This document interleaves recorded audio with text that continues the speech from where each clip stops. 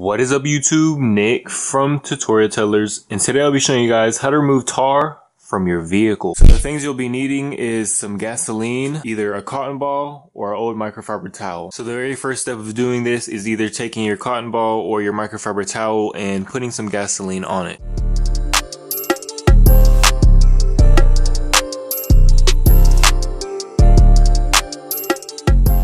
Taking that towel or cotton ball, you then want to go over the tar and it should dissolve.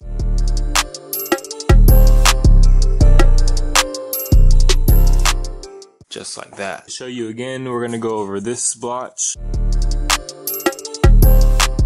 and also this one.